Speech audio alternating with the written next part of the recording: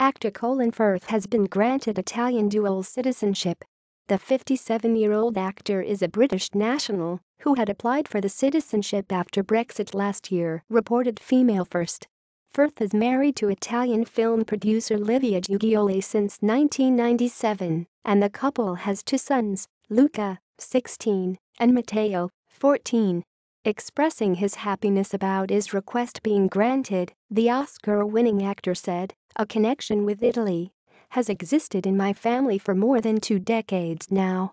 I was married there and had 2 children born in Rome. My wife and I are both extremely proud of our own countries.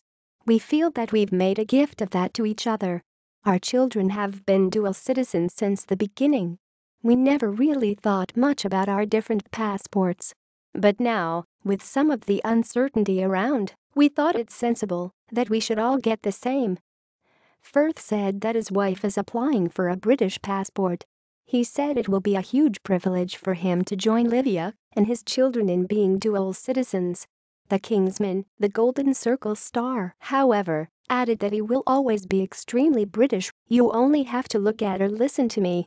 Britain is our home, and we love it here." A statement from the Italian Interior Ministry read, "The very famous actor, who won an Oscar for the film The King's Speech, is married to a citizen of our country and has often declared his love for our land."